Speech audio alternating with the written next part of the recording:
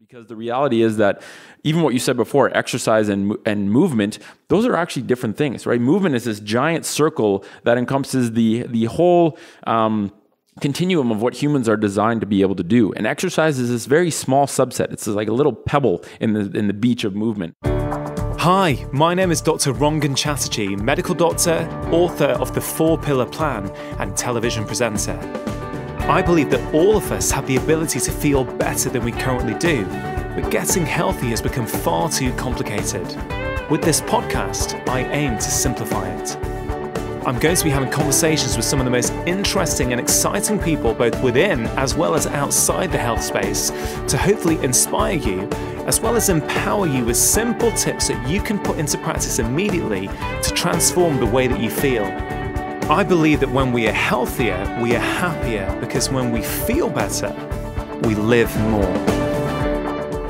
Hello and welcome to episode 39 of my Feel Better, Live More podcast. My name is Rangan Chatterjee and I am your host. Before we get started today, just a quick word to let you know that I'm going to be doing multiple talks and live events around the UK in January 2019 to celebrate the launch of my new book, The Stress Solution. You can see all the live dates at drchatterjee.com/events. Today's guests, the Foot Collective, are on a mission to teach the world about the importance of healthy feet, as well as the dangers of too much sitting and modern footwear. We discuss back pain, hip problems, knee problems, and so much more. And today's episode is full of take-home tips for yourselves, but also for the parents amongst you. There are plenty of tips for your children as well. Since recording this conversation, I have already started to implement some of their tips into my daily life, and I am certain that you will feel motivated to do so as well. Now, before we get started, I do need to give a very quick shout out to our sponsors who are essential in order for me to be able to put out weekly podcast episodes like this one. Athletic Greens continue to support this podcast. I believe that the right nutrition is an essential ingredient to having a healthy and happy life. And whilst I prefer people to get their nutrition from eating real foods, I recognize that for many of us, this is not always possible. Athletic Greens is one of the most nutrient-dense whole food supplements that I've come across and contains vitamins, minerals, prebiotics, and digestive enzymes. So if you're looking to take something each morning as an insurance policy to make sure that you are meeting your nutritional needs, I can highly recommend it. For listeners of this podcast, if you go to athleticgreens.com/live more, you will be able to access a special offer where you get a free travel pack box containing 20 servings of Athletic Greens, which is worth around £70 with your first order. You can check this out at athleticgreens.com/live more. Now, on to today's conversation. Okay, so we're actually here in the Vivo Barefoot boardroom, which I guess is pretty apt given the content of the conversation we're about to have. Yes, very fitting. Yeah, so Nick, you are, I don't know if you're the founder of the Foot Collective or co-founder, or but you're here in London teaching about feet, and I really want to delve into that. But I thought a really good place to start would be your mission statement. It says, the Foot Collective, we're a group of Canadian physical therapists on a mission to help humans reclaim strong, functional, and pain-free feet through foot health education. We're empowering people with the knowledge they need to protect their feet from the dangers of modern footwear and the guidance to fix their own feet. Yeah, that's it sounds much more long-winded than what I intended it to be, but yeah, that sums up everything that we're sort of trying to accomplish and convey with the Foot Collective. It's just help people understand why. Well, number one, it's almost a hard sell to convince people why feet are important, right? Because if you're trying to teach about a certain topic, you should probably convey the fact that it's worth learning about. So that's kind of where we start. But yeah, it's more just educating people to understand how their bodies work so that they can protect themselves from getting into trouble instead of just fixing problems after they happen. Yeah, I see a real synergy in terms of what you guys are promoting for sort of, I guess, physical health and the musculoskeletal system. Yep.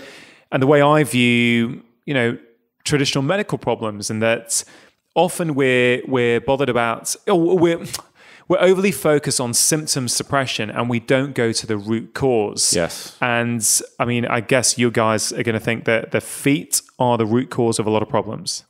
Yeah, and not necessarily. We see the feet as a big problem because most people are wearing footwear that gives them a problem at their foundation.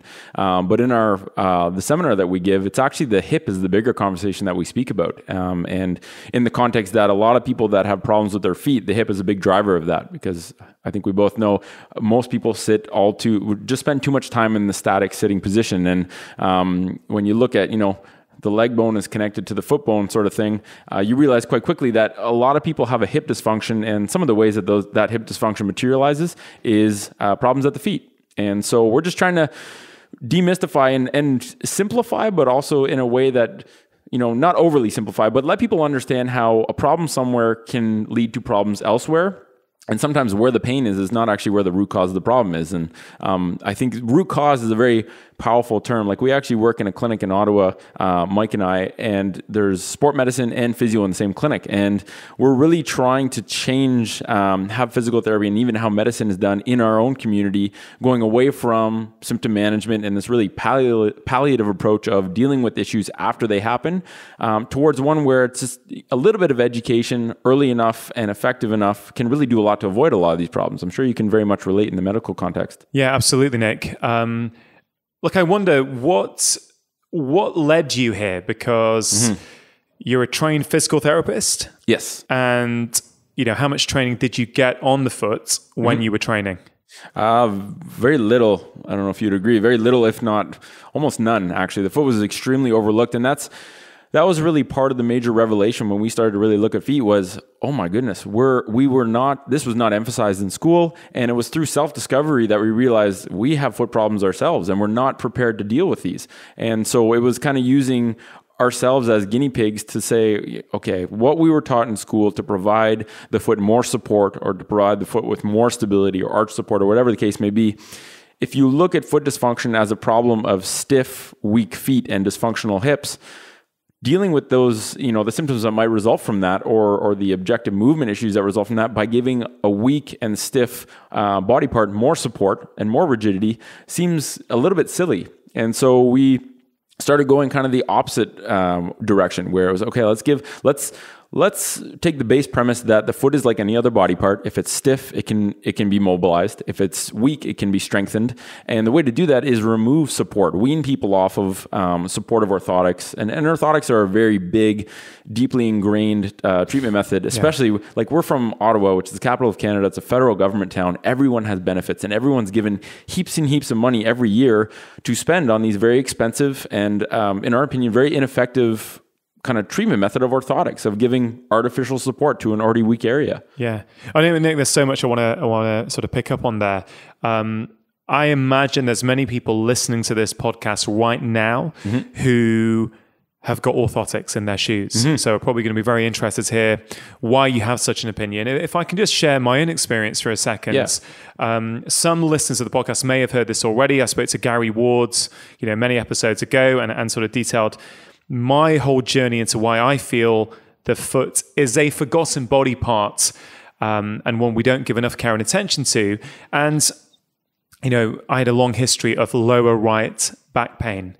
And, I was at the time a fit guy, trying to do things, trying to play squash, and I had to give up all kinds of things that I loved doing, including I had to take time off work. I couldn't bend down to see patients when my son was born.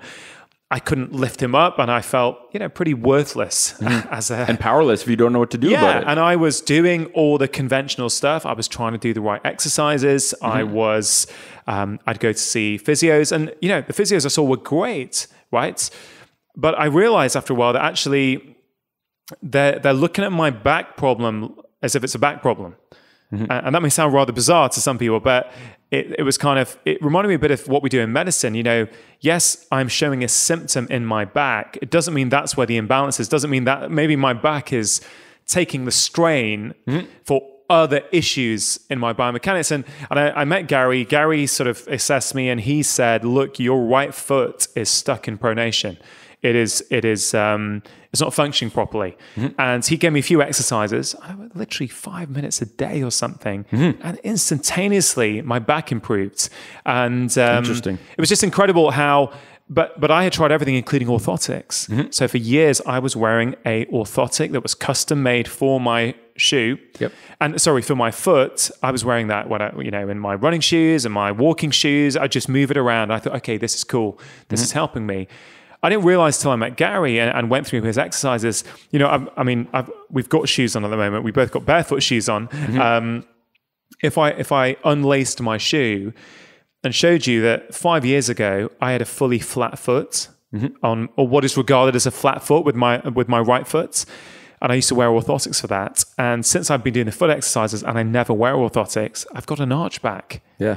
And you must see that all the time, right? We do. And the whole stigma of having flat feet being genetic or bunions being genetic, so many foot dysfunctions have this air of, oh, it's hereditary. Yeah.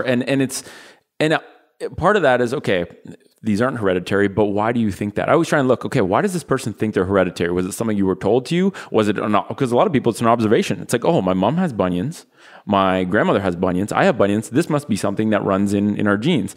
And, I think the distinction between saying something is familial and something is genetic needs to be made, right? Because the underlying thing is, okay, well, did your mom wear the same kind of shoes that you're wearing? Right? Or did your mom, if everyone's got osteoarthritis, did everyone spend a lot of time sitting in their lives? So maybe it's what you're doing with your body and the fact that everyone in the same family might do similar things more so than this is my genetics. And I think I really think that's part of the deeply rooted problem, is because if people don't see it as something that can change, then they don't see it as something that needs to be addressed. Right? And if you take an isolation approach to the body, to something that needs to be integrated, right? If you look at the foot as this standalone body part, not connected to the rest of the body, something that is static and can never change, then sure, biomechanically lifting a flattened foot when you know there should be an arch there makes sense. But when you look at the foot as this dynamic, ever-changing body part that if it's stiff, it can be loosened. If it's weak, it can be strengthened. And as something that's connected to the rest of the body, like when you look at it and say, okay, the hip actually affects my foot. Maybe that's something that I should look at. Could I potentially have a hip issue that's causing my foot to react a certain way and have this kind of flat foot appearance? So I think that's a big. And even like something I get people do all the time that come in and say, I've got flat feet. I've had flat feet forever. It's genetic. I tell them to stand up barefoot, bend their knees very slightly with their feet straight, and push their knees out to the side. And all you're really you're giving them an external cue of push the knees out to generate torque at their hip. And when they look down at their foot and they see their arch lift off, it's like this big revelation, like, oh my goodness, my foot can form an arch. It's like, yes, your hip affects your foot. And so maybe we need to look at your hip, because if you sit 8 hours a day, and sitting is one of these things that is always so shocking to see how much people underestimate. Everyone underestimates how much time they spend sitting per day, because they don't really think of, oh, when I eat a meal, I'm sitting. When I'm in my car, I'm sitting. When I'm in a meeting, I'm sitting. And it's so easy for people to accumulate 8, 10 plus hours a day of sitting. And if they're not shown the effects of that sitting, because the hip is rarely the area that people actually get symptoms at, right? Like some people will have hip pain, but the way we view the body and a lot of lower body problems, it's like most people with a low back issue, with knee problems, or with a foot problem, the hip is a big player. And until that's acknowledged, and because it doesn't have symptoms, oftentimes it's overlooked, right? It's like your back, where the symptoms are, that's where the problem is. That's really the mentality. And when you dig a little bit deeper and you realize, well, where the symptoms are might just simply be a byproduct of a problem somewhere else that might not be symptomatic. It's hard to make that tangible connection for a lot of people. Yeah. But that's a really important thing to be able to do. Yeah, I think you raised some great points there. I mean, you're right. If you have been brought up, or society has taught you that this is just a thing that you've got, and you can't do anything about it, then you wouldn't look into it. Yeah, you just don't have the awareness to even think about it. Mm-hmm. And there are analogies with, let's say, something like type 2 diabetes, right? So, my mother had type 2 diabetes, so that's why I've got it. Mm-hmm. Exactly. Now, it's really, our understanding has really developed on that in the last 5-10 years, about that. Actually, genes there are some conditions where the genetics really do influence the outcome. But for most conditions, sure, the phrase is genes load the gun, the environment pulls the trigger. You might have a genetic susceptibility. Yes. But depending on how you live your life, depending on the lifestyle choices you make, depending on the environment you put yourself in, that will determine the majority of what actually happens. And I guess it's a very similar thing with what you're talking about with the body and feet. You mentioned anyone with hip problems, knee problems, foot problems, and even back problems, right? We might need to look at the hips and the feet. And, I would imagine that a large proportion of the people listening to this podcast at some stage in their life can relate to that. Yeah. So what are these, why is it these problems are so rampant now? But also, why did you actually start looking at this? You said a bit of self-exploration, but did you have a problem yourself that you couldn't fix, or was it a client you couldn't get better? What was, what led you down this road?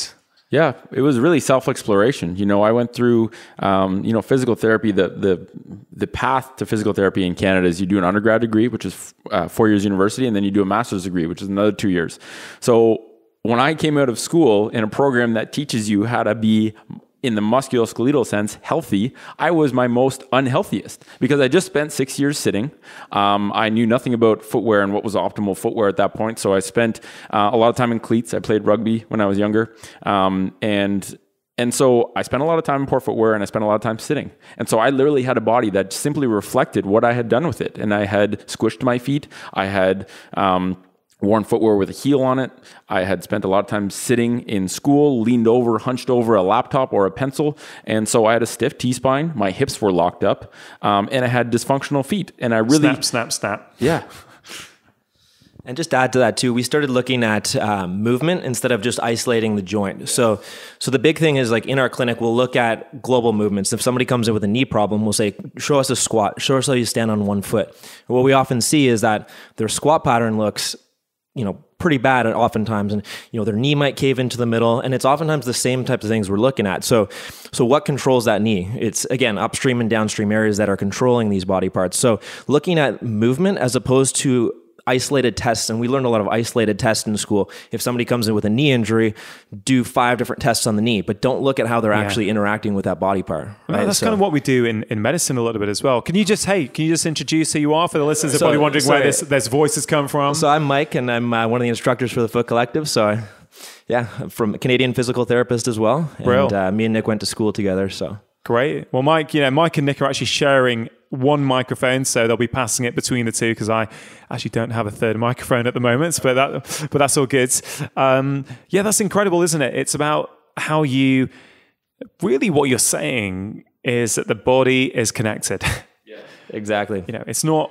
Shouldn't be groundbreaking. It's not that groundbreaking. But we've somewhere in medicine and arguably in physical therapy as well, and the way we look at things, we have become very reductionist in terms of what we look at, and we're not looking at us as a complete whole. Look, there'll be people listening who no doubt will connect with what you're saying, that, we spend way too much time sitting. And there are, I wonder if you could tell us, what are some of those problems that you get when you spend too much time sitting? And then what can people do about it?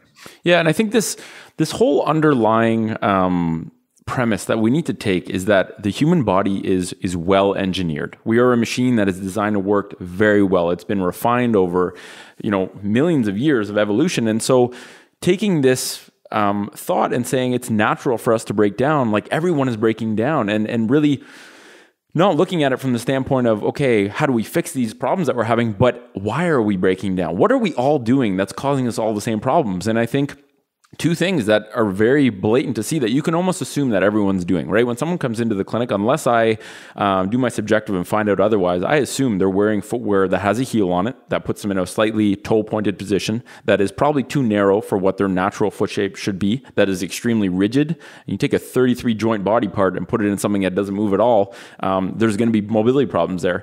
And the assumption that we live in a sitting-centric culture, right? We're sitting right now. Yeah. People sit in offices. People sit in, I don't know of a car you can stand up in yet. So everyone accumulates a lot of this time sitting. And so when your hip has most of its day spent in flexion, right, with the hip forward, and all of these hip flexor muscles put in a shortened position, then all of a sudden when you stand up, you have two choices. You either stand in a bit of hip flexion because they're stuck there. They get really comfortable being there and they get good at being there. So you develop this tone in these hip flexor muscles. So when you get up, you have two choices. You either stand slightly bent, stooped forward, or you stand up straight, but that kind of vice grip at the front of your hip is not letting go unless you do something to deal with it. And so what happens then is the pelvis tilts forward. So if you think of your pelvis, your hip bone like a bowl, and you stand up and that bowl tilts forward, you all of a sudden start to over-rely on your anterior chain, on your quads, on the front of your leg, and under-rely on the posterior chain, your glutes. Because it's almost, if you have a tilted pelvis, you all of a sudden lose the ability to optimally fire the abdominal muscles and the glutes. And when you don't have those options, your body finds a way to move otherwise, and it uses the legs a lot more. It puts the low back in a compressed position when that bowl tilts forward. So I think people having all these, osteoarthritic knees it is so crazy how common it is. People say, "Oh, I got grindy knees," or people younger and younger that we're seeing now. I don't know, you probably agree. People in their 30s are developing knee problems. Like, your knees are not designed to break down after 30 years of use. No. So you're wearing through these wear cycles at a much higher rate than what your natural body is supposed to do. And when you can't use your main engine of your body, your hip joint, this big, robust joint that takes care of your whole lower extremity, when you have a dysfunction there because you're not exploring any of this range of motion, then you just use whatever strategy you have available.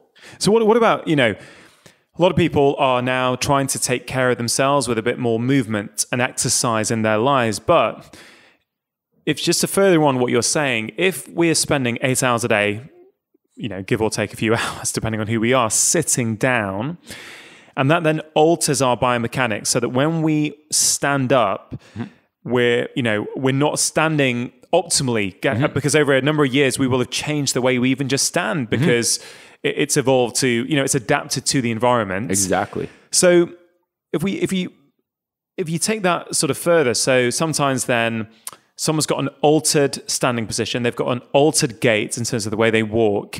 But then they think, I need to be fit, so I'm going to go to the gym now after work. And they go on the treadmill, let's say, or the step machine for like 30 minutes to get their workout in. In many ways, I've got to be careful how I phrase this, because that's not a bad thing to do for your cardiovascular health and many elements of your well-being. But mechanically, could they be causing more problems because they've got a dysfunctional body and now they're putting a lot of loads onto that body?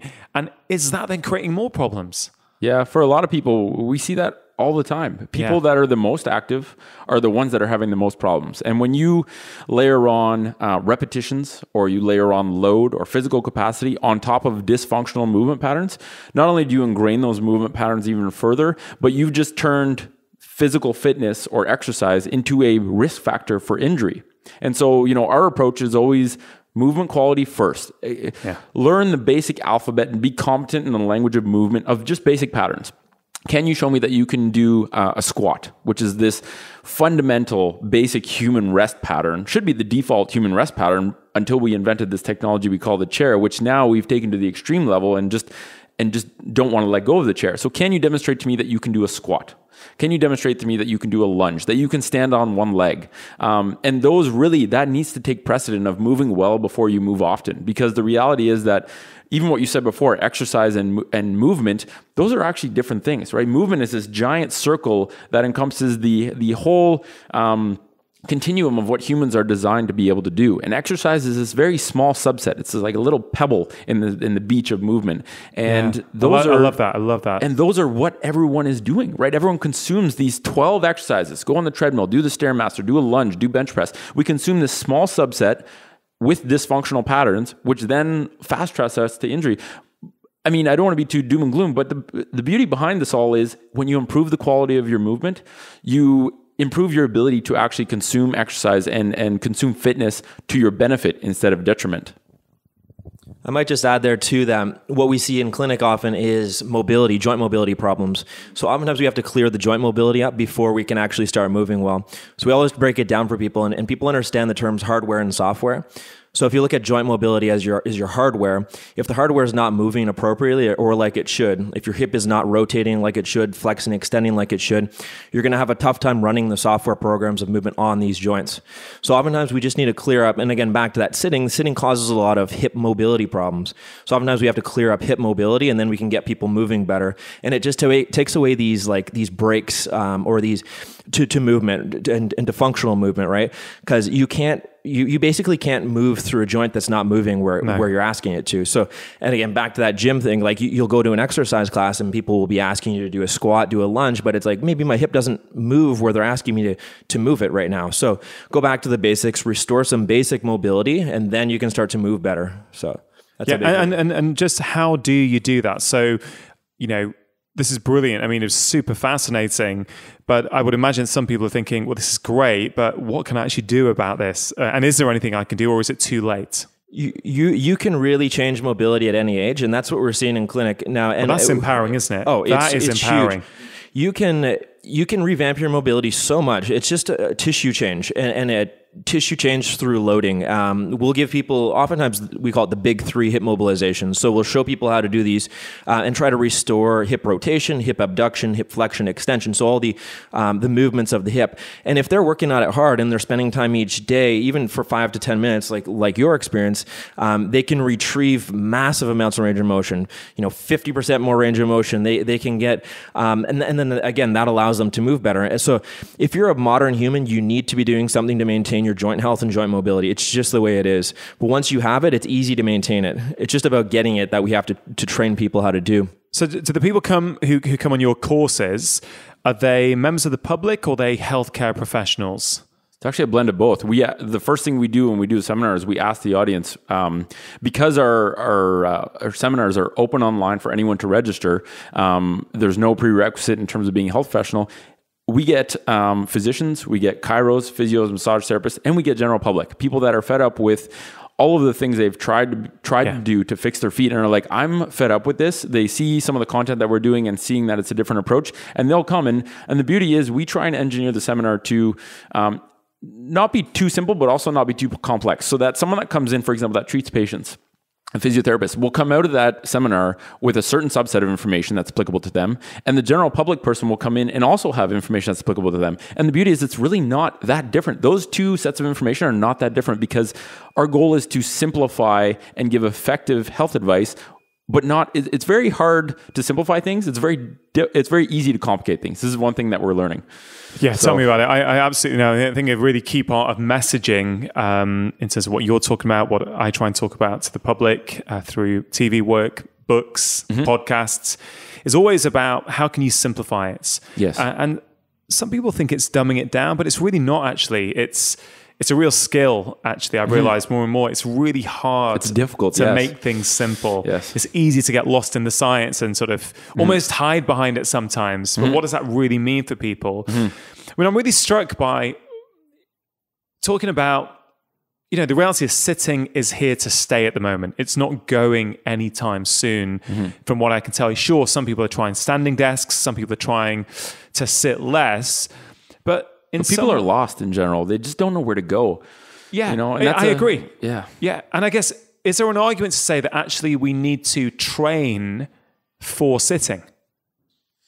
We need to train to be able to stand is the thing I'm finding, because people that switch, I mean, our whole approach, and it's funny when we have a conversation with a lot of people, and it's, starts off because people find out about us through the Foot Collective. So they assume it's always going to be a foot conversation. And really, it's a whole body conversation. We just start at the feet because that's the foundation. So that's the starting point. But our approach really, I think I took this from Gray Cook. It's a 3-part approach, and it's order sensitive. So it's protect, correct, develop. And what we found is that a lot of people, for example, someone comes in, they're having knee problems. When you ask them to do a squat, they can't use their hips. Using the knees is the only strategy they have. It's like, okay, you have a hip dysfunction. You have a stiff hips. Here's what we need to do to correct it. And that person's very motivated and they're like, okay, I'm going to do this every day. I'm going to do 30 minutes of hip mobility work every single day. But then they spend 10 hours a day sitting at work. And so this whole protect, correct, develop sequence is protect by getting people to understand why they develop these problems in the first place. Because the actual correcting the joint mobility, all it has to do with is consistency and making sure you're putting your body into these positions on a daily basis. But unless you get rid of why they developed the mobility problem in the first place, it's very hard to make meaningful progress. So I think this is key. So if someone's listening to this, they've got an office job. Yes. And they're thinking, well, do you know what? I have to sit for 8 hours a day. Right, okay, I get this. I'm going to do 10, 15 minutes of hip mobility in the mornings, let's say. Can they still make progress by doing that, even if they're sitting for 8 hours a day? Or do you almost need something at the end if you're sitting as well to, what are the best practices for people who... look, some people are dedicated enough to actually change their whole lives around and not sit. A friend of mine, I don't know if you know him, Tony Riddle. Okay. Yes, I've seen him on social media. Yeah, Tony's, he's revamped his life so he spends very little time sitting. He has... I think his kids and him, they squat at home. They don't have regular tables, regular chairs, which to some people is really extreme. And I guess societally, it is quite extreme. I love it. And actually, that's the way I want to move at home. My wife's probably not quite as convinced as me at the moment. But I tell you, my kids who are 8 and 5 years old at the moment, they've got the most beautiful squats. They can drop down into anything. When we play cards together, daddy tries to squat, but I'm relearning how to squat. I would have known at 5 or 6, but I've lost it with all the sitting. So I'm working on it, but I get a bit stiff after 5 or 6 minutes of squatting, but they can just rock out the whole game in a beautiful squat. It's and impressive. I've really, it's great, but I think we all could as kids. And I really encourage him to stay squatting as much as possible. But here's the madness, and I want to move on to this in a second, but maybe it comes in nicely here, is that I've explained to him how important the squat is, and then the fact that daddy has forgotten how to do it because he spends so much of his life sitting. That's why daddy's trying to relearn how to do this. And so he, at school, will often just squat on the chair. And then his teachers tell him off. I know. And say, no, bottom on the chair. And I say to my son, would you like me to come and talk to the teacher? Because I think it's really important. And I think, it really confuses me as a dad to know what to do, because I don't want him to now be sitting for 7, 8 hours a day at school and his biomechanics to start changing, but they probably will. Yeah, that's a tough one. We just did. So we have a podcast that we do every week now, the TFC Audio Project. We just did one about schools and physical education in particular, because we're engineering a kid's learning environment to be a sitting-centric environment, to be a movement-poor environment, when really a young human needs movement, a movement-rich environment in order to actually enhance their learning. Dr. John Ratty has written a bunch of these really, really good books showing some of the research data and interpreting it in a way that's very understandable to say, kids' brains function better. Their brains actually get turned on when they move. And so to put a kid, like your son is a great example. He wants to move. He's designed to move, and we actually punish wanting to move. Yeah. And it's this very strange thing where you should be able to sit still for 1 hour. Why? Yeah, Why should you be able to do that? It just feels completely unnatural. And if he wants to squat in a chair, he gets tagged as strange or as the inability to focus. This is a popular one. It's like, for a kid to sit still for 1 hour and listen to a topic that he might not find interesting and not do anything about it, that's the strange part. It's not wanting to squat and move around. It's not doing anything that should be strange. Yeah. So it's this very weird perception. But I mean, the way that we talk about sitting is exactly what you said. Sitting is not going away, right? And so how do you teach someone to cope and develop strategies to protect themselves against sitting by understanding that the trend over time should be to try and spend less time sitting in a chair? And I think saying sitting in a chair is important, because if we were sitting on the floor right now, you would be sitting one way, I would be sitting one way, Mike would be sitting a different way. We're all sitting in different ways. We're exposing our bodies to different hip ranges. You don't have the opportunity to put your knee and your hip at 90 degrees and never move for long periods of time if you sit on the floor. So I think sitting in a chair, the way that we tell people to work on that is, as time passes, try and spend less time in the chair sitting position. But there are going to be times when you have no choice but to, right? If you go on a flight, if you're in a meeting, we don't tell people you should be the only person standing at your meeting, or you can't stand in your car. So for every hour that you accumulate in the sitting position, it's kind of like a balance sheet. You spend 4 hours in hip flexion, you need to work the offset that we give is for every hour of sitting, it's 1 minute of hip mobility work per side. And the main mobilization is hip extension. So extension is getting your leg behind your torso, is the opposite of having your hip bent to 90 degrees. And that sounds achievable. Mm-hmm. You're saying for every 1 hour sitting, yes, 1 minute of mobility work, yes, each side. So on a typical 8-hour office workday, and I get that, the typical working culture is changing all the time, but on 8 hours, and that would mean you're asking someone to do 8 minutes on their right hip and 8 minutes on their left hip. Yes, and ideally spaced out throughout the day so that you're not left at the end of the day with heaps of hip mobility work to do. You do it throughout the day. And what people realize quickly is, I don't want to do 20 minutes worth of hip mobility every day. So I'm going to maybe I take 2 hours of my sitting out. So now I'm only sitting for 6. I can do 6 minutes per hip, 2 minutes at my first break at work, 2 minutes at lunch, 2 minutes in the evening. So what are these? I mean, first of all, guys, I would say that if you want to get some inspirational advice around this, just follow the Foot Collective's Instagram account. I think it's absolutely brilliant. There's loads of inspiring posts there. What is your handle there? It's at the Foot Collective. At the Foot Collective. Yep. Is that where you share most of your information? Yeah, that's our primary platform. And we have thefootcollective.com as our education site. So we'll post podcasts, we'll post written content. TFC-shop.com is where we sell our products, but there's also videos posted there. And this mobilization that we give, the main mobilization we give people to be able to reclaim their ability to connect with their glutes and push their hip back into extension, there's actually a video of that on tfc-shop.com. If you click on videos, the video is there. And we're going to be improving our video. So people can go and have a look at it and see what that video is. Exactly. And guys, just if you can't remember that, then I'm going to link to all of the things that I talk about with Nick on the show notes page, which will be drchatterjee.com/foot collective. Everything we speak about, there'll be links to that there, links to your videos and all that sort of stuff. So are these things that people can do in an office? Yeah, I would say that it's completely feasible to do in an office. Like, the one that's shown on the site is basically you get down on one knee and you're doing a series of glute contractions to stretch out the front of your hip. Essentially, you're mobilizing your hip into extension. Very feasible to do it in an office. Another thing you could follow it up with is a short walk where you're exposing your hips to extension repetitively, right? So walking is a series of hip extensions, and we just, sitting is kind of the opposite of walking. I'd also add that if you do a little bit of engineering around your environment at home, it's a lot easier and you don't have to do as much work to mobilize your hips. For instance, again, you watch a half an hour of TV per night. Sit on the ground when you do it. That's a great way to mobilize your hips without even thinking about it. Because the ground, in order to sit in one spot, is going to get quite uncomfortable. You're going to have to keep moving, and you're putting your hips in completely different positions. Very, very simple. And a lot of our patients will simply sit on the ground for their half an hour Netflix show at night and accomplish what we want them to do. So there's different little hacks, if you will, that you can get your body and your hips mobilized, without having to do too much about it. But that is something I do, actually. If I'm ever watching something in the evening, which is pretty rare these days, but when I do, I won't sit on the sofa. I'll sit on the floor, and it's just a way of being more efficient with your time. And actually, you got to.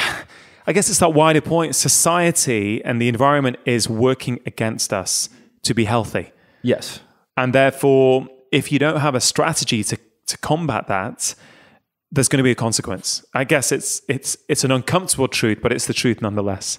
Oh, very true. Yeah. You do need to, and it doesn't have to be time consuming really, but you need to know, first of all, what is it doing to me? So the education part is huge. And then you need to know, here's what I can do to manage this. Because again, the downstream consequences are really what we end up seeing from a clinical standpoint. What are those downstream consequences? We were talking about joint replacements earlier. Joint replacements are a big one. The hip and knee replacements are just skyrocketing these days, and we see them at younger and younger ages. And once we see, you do a little bit of backtrack work, and these are the type of people who have completely lost their hip mobility at a young age, and then it causes them to compensate and move differently.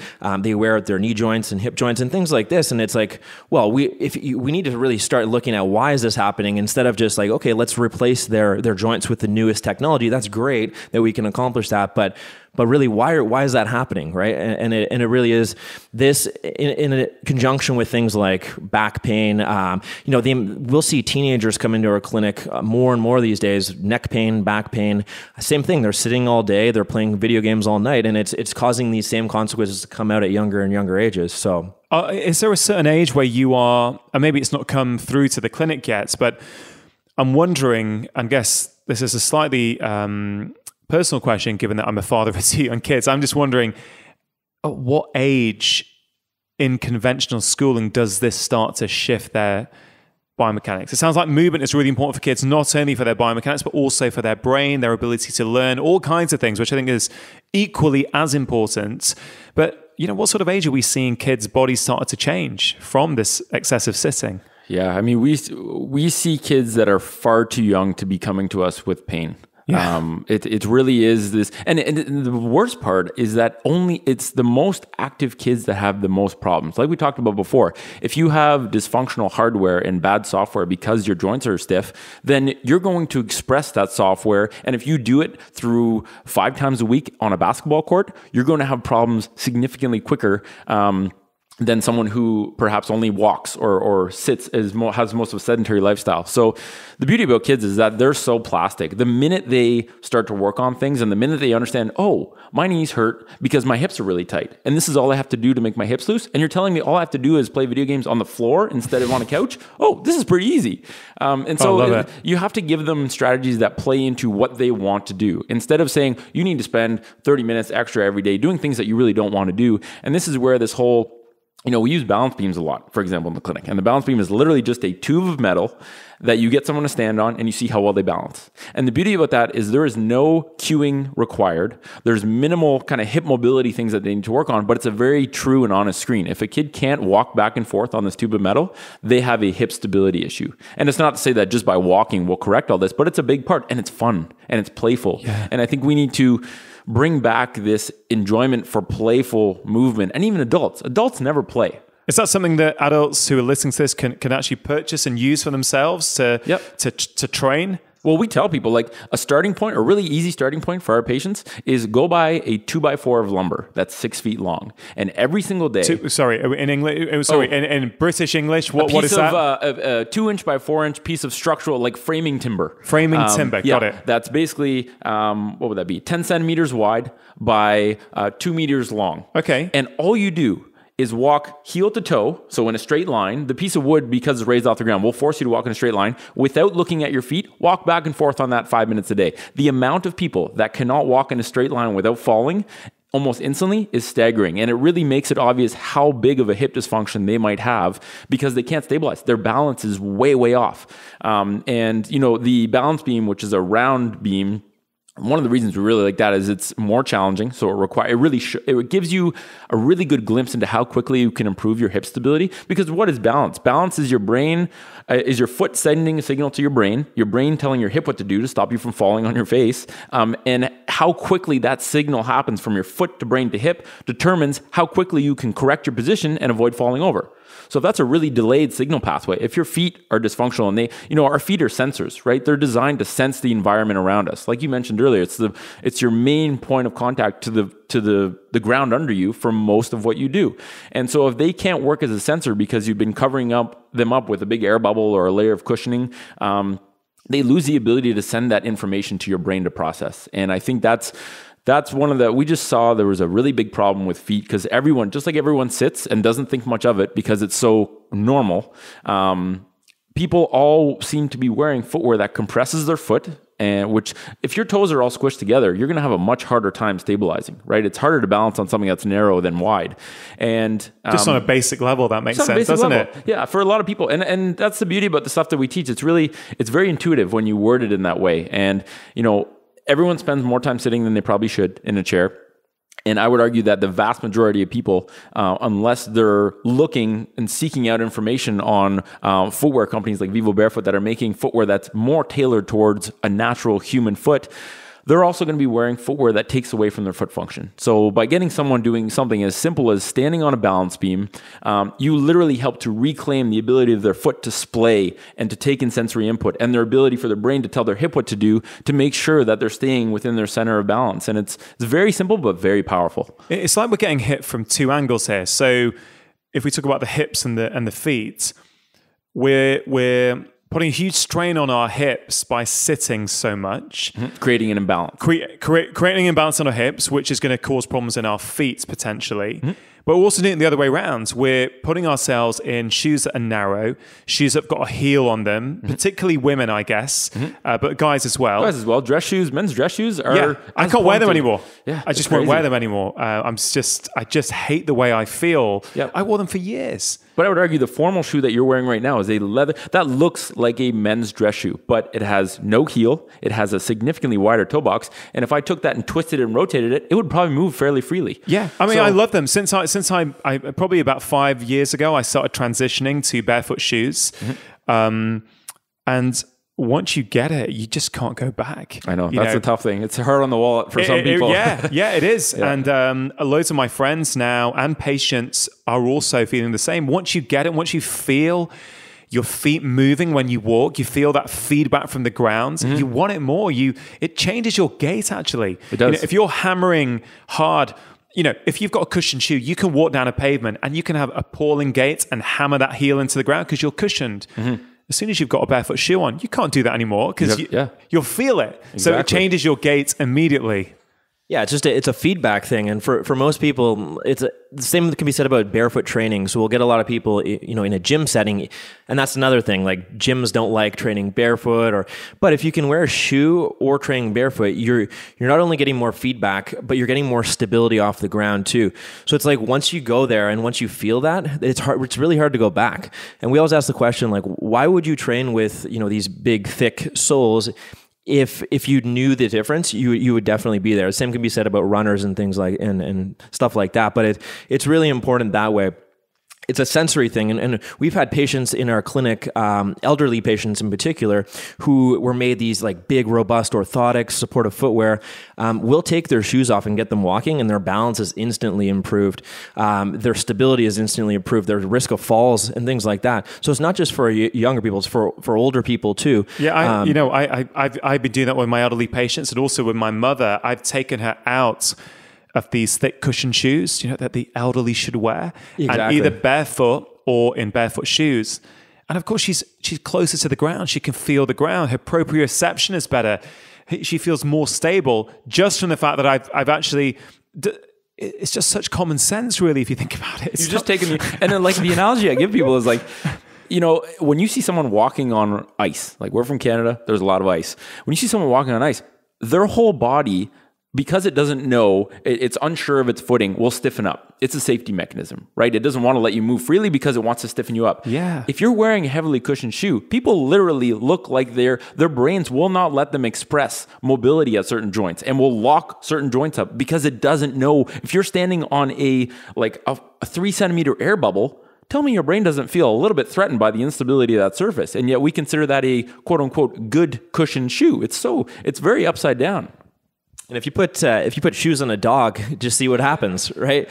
Have you done this? Well, we've seen videos of it, and they don't know what to do. They can't walk, and it's this weird thing, and they can't feel the ground. And there's videos you can find on YouTube, and it's essentially the same thing happens to us, and to a lesser extent. But it's just that if you can't feel the actual earth or the ground underneath you, you're not getting that sensory information in order to allow you to move well. So it really is so crazy, isn't it? That I only really had my eyes opened up to this out of sheer necessity. I couldn't get my back better.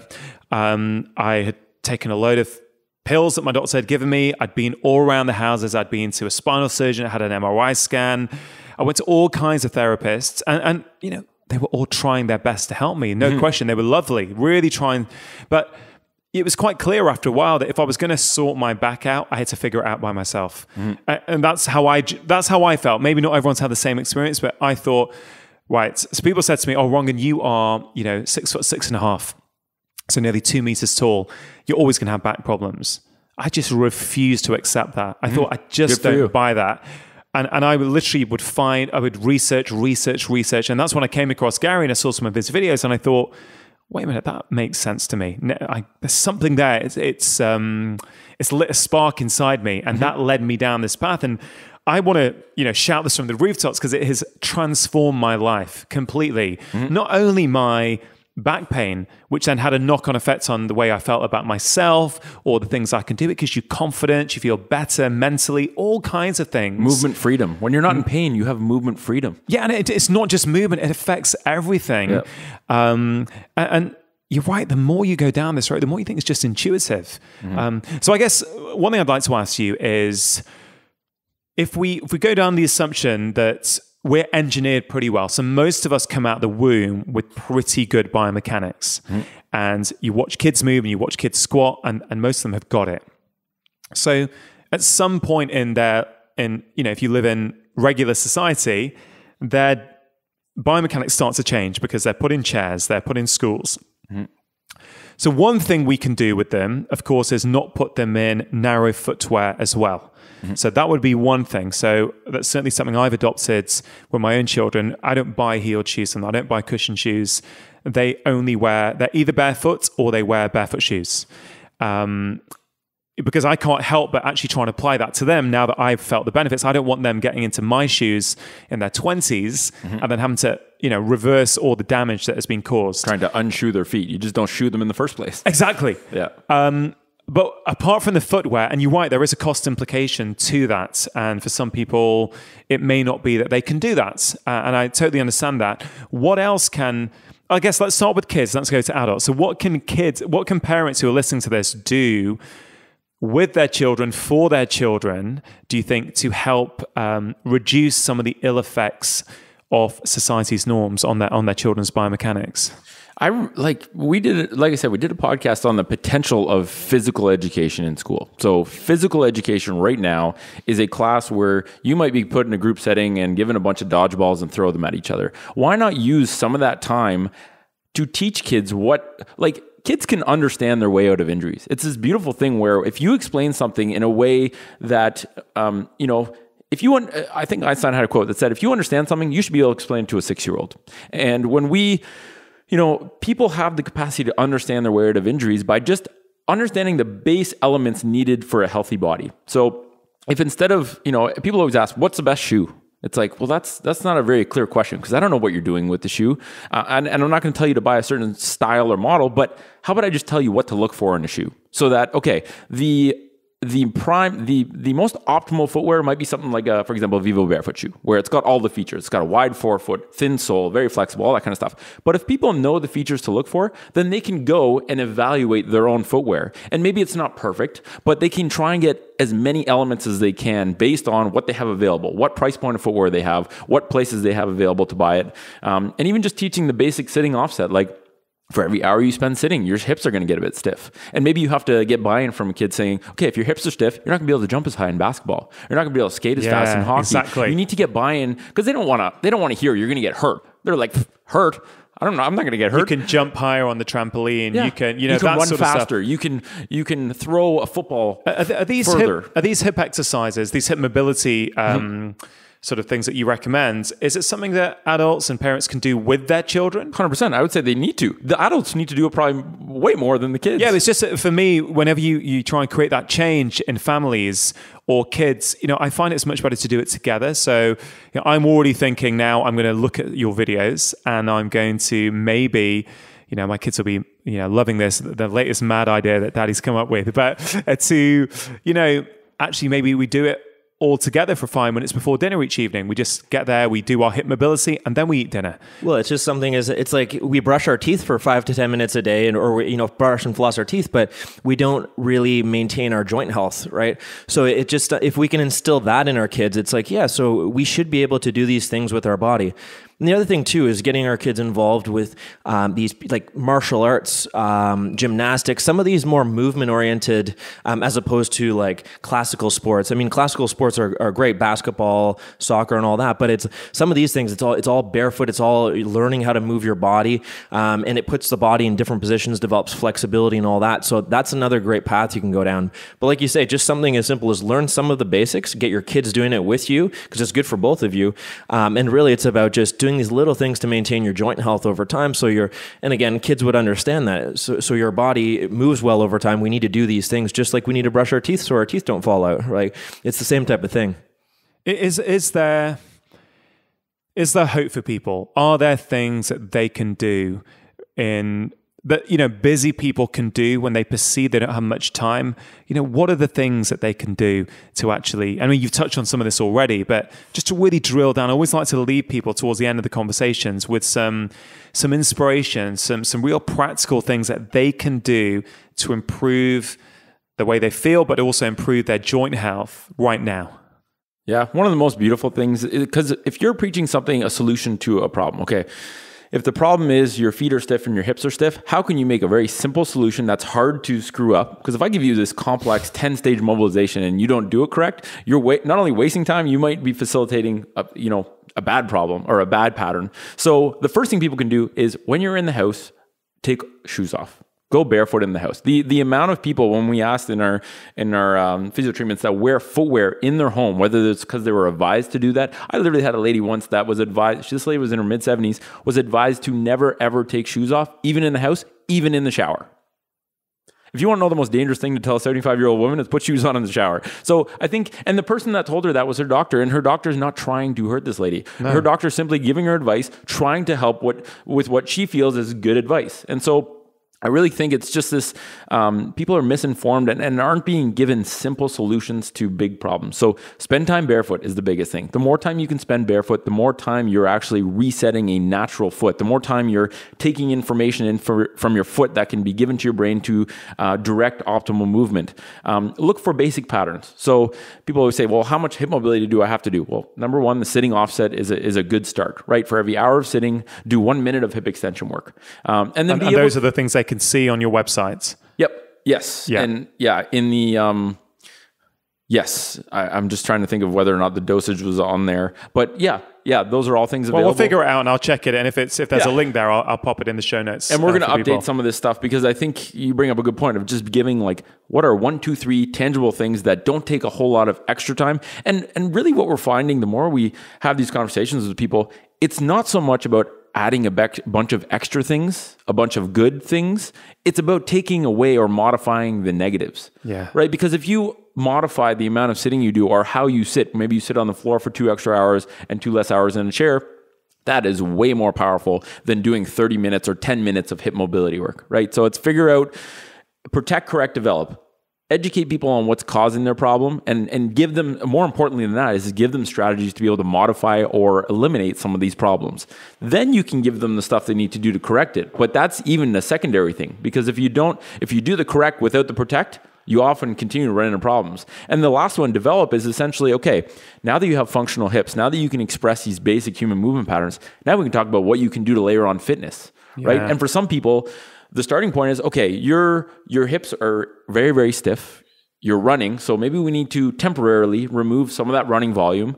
And maybe one thing you start with is you carry 2 heavy weights and you walk around at the gym. Instead of lifting weights, people should be carrying more and lifting less. I don't know if that makes sense, but instead of doing squats, maybe you just need to carry 2 heavy weights in your hands and walk around. You load your posture. You force yourself to stabilize at the right joints in order to express a pattern like walking in a good, because it's very hard to screw that up, right? The minute it's self-limiting, the minute you get out of optimal alignment, your brain literally says you're not allowed to hold these weights anymore. It's too heavy for you and it makes you drop them. So that's great. It's hard to screw up because I think a lot of people do get a bit worried with mobility exercises, especially when they watch them online. Am I doing it right? Is there something I'm doing wrong?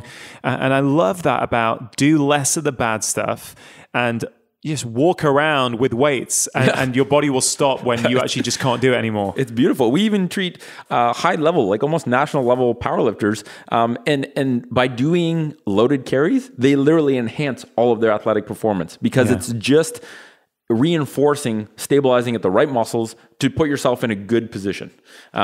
So stuff like that. And even like sitting on the floor, you can't screw up sitting on the floor. Like if your butt gets sore, that means it's a signal to move. And that's an important signal because it tells you need variety in your joint positions. Whereas, I treated a lawyer once and he's like, I got the best chair. I just spent $1,000 on a chair. It feels like I'm sitting in a cloud.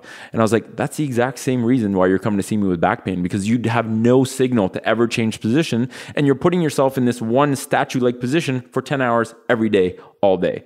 And so we just have to take you out of that static position. And it's, here are some things you can do at home. Here are some ways to modify your environment, right? If a chair is there, the tendency is to sit in it. So if you eliminate some of the time that chair is around, maybe you put your chair literally in the closet for 2 hours a day, you don't have the option to use it. And so you engineer your environment to make it foolproof so that you put your body in positions that it should be in. Do you like standing desks? Yes. Yeah. I mean, I think people need to shift towards a standing-centric workplace. The problem is it's not a black and white conversation, right? Because if you've spent 15 years stiffening up your hips to be really good at sitting, when you stand, your hips are not going to be able to get in an optimal position to stand. So there's some work to do to get you closer to being able to stand. And I think a good place to go is, offset the sitting effects of your day-to-day sitting. Okay, that's a good place to start. It's for every hour of sitting, try and do a minute of this hip extension work.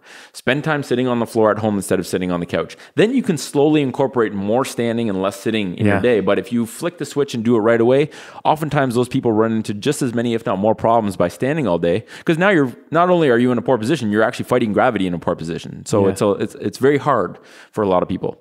Your first point was just be barefoot when you can. When you're in the house, be barefoot. And I'll tell you what's fascinating for me. I grew up in an Indian household. And so culturally, we don't wear shoes in the house. So, if you go to Asia, you go to Indian family, not just in India, there is a tradition where, for most of us, where you don't wear shoes in the house. So I'm used to that. And I remember at a young age, going to my friends' houses, and I used to think, they all wear shoes in the house. I always used to find that a little bit funny. And actually, the guy who introduced us, Luke, is a really good friend of mine. I remember actually in his flat in Edinburgh, he's always, Luke will probably listen to this, so he may have changed it now as he's got really into the barefoot culture. Yep. But I remember he'd always have shoes on, so we'd get ready in the morning. Let's say if I was staying over, and as part of putting on your jeans, putting on your shirt, you would wear shoes as well. Whereas I never do that. I only wear shoes when I absolutely have to. And I find that really interesting that culturally, what's it like in Canada? Yeah, a lot of people wear shoes because their feet are cold. Yeah. And it's but what's funny about that is when you look at, why do body parts get cold? Because there's no blood flow going there, right? There's no warmth getting delivered with blood flow. So if you jam your feet into something, even if it has a huge amount of insulation, if it's crushing your foot and not allowing your foot to move or articulate or the muscles to fire, how would there be any warmth going to that foot? There's no blood going to it. That's a great point. I've never thought about that. I did this experiment with my girlfriend. I went for a hike with her when it was fairly cold. She's used to wearing these big insulated boots, and I got her to wear Vibrams, which are nothing. It's basically a glove over your foot. She was like, my feet are going to freeze. And her foot got significantly less cold than what she thought because there was muscle. There was muscles working hard to bring blood flow into the foot, so her toes didn't get cold. It's very interesting. That's incredible. And I think so relevant for now. We're filming this, we are recording this in, middle of November now, and it'll probably go out in the next few weeks. So, in the UK, it will no doubt be colder than it is today when this goes out. And I think that's a very, very strong message, and it makes sense, doesn't it? If we're not using our feet, the muscles aren't working, of course, there's not going to be the same amount of blood flow. We're going to be more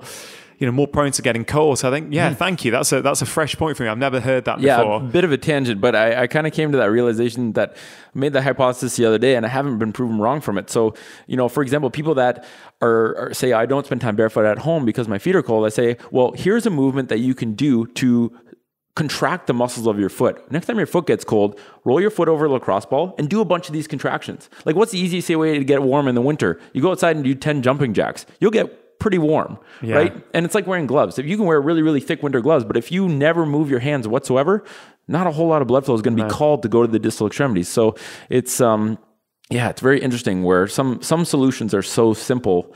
We have an insanely complex piece of machinery in the foot. There's 4 layers of muscles, there's 26 bones, 33 joints. We only have a joint in our body if there's movement designed to go there. Yeah. And so if you have 33 jam-packed in this tiny little thing we call feet, and you wear a shoe that allows 0 degrees of motion at any of those joints, your foot is going to get stiff. And if your foot gets stiff, there's no need for the muscles to do anything because the joints don't move. And that's, I think, this epidemic of plantar fasciitis. Everyone knows or has heard that word because everyone has stiff, weak feet. And the solution we're giving to reduce symptoms is provide more support to an area that's stiff and weak, which would be like you come to see me with neck pain and me putting you in a neck brace for the rest of your life. They abide by the same physiological principles, right? The foot and the neck, they're both these dynamic body parts that just react based on what you expose them to. So give them less support, use the muscles more, mobilize those tight joints. And really, it's the simplicity of restoring feet is so beautiful because it's very simple things. Just going barefoot alone will automatically strengthen your feet. Hey, I think that's a really inspiring place to end our conversation. Yeah. I mean, there's just so much more I want to talk to you guys about. So maybe next time you're over in the UK, we can continue this conversation. For sure, I'd love to. Guys, I really appreciate your time today. I think you're doing fantastic work. You know, what you're trying to promote to the general public, but also healthcare professionals, I think is going to help a ton of people. I just want to thank you for that and sort of acknowledge you for that. Oh, thanks for having us. Hey, no worries. Thanks a lot. No worries. And we'll see you next time, I hope. Sounds good, Rangan. That concludes today's episode of the Feel Better, Live More podcast. I hope it has left you feeling inspired to examine your own movement habits and potentially introduce some of the hacks and exercises that we discussed on today's show. Links to everything that we discussed today, including the hip mobility exercise videos, can be found by going to the show notes page for this episode at drchatterjee.com/foot collective. Please do let us know what you thought of today's episode by tagging us on social media. In fact, why not take a screenshot right now and post it on your social media channels? If you do enjoy my weekly podcasts, one of the best ways to support it is to leave a review on Apple Podcasts or whichever platform you listen to podcasts on. These reviews help to raise visibility of the podcast, which in turn helps me to attract better guests for you.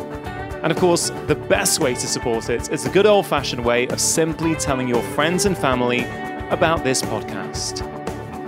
Research shows that up to 80% of what a GP sees in any given day is in some way related to stress. This was one of the key factors behind me writing my book, The Stress Solution. It's full of simple and accessible tools to help you live a happier and calmer life, and is available to order right now in paperback or in the audiobook which I am narrating. For those of you new to my podcast, my very first book, The 4-Pillar Plan, is all about helping people to make simple and accessible lifestyle changes. If you don't have a copy yet, please do consider picking one up. And for those of you listening in the US and Canada, The 4-Pillar Plan is available to buy there with a different title, which is How to Make Disease Disappear. That's it for today. I hope you have a fabulous week. Make sure you have pressed subscribe, and I will be back next week with my latest conversation. Remember, you are the architects of your own health. Making lifestyle changes is always worth it, because when you feel better, you live more. I'll see you next time.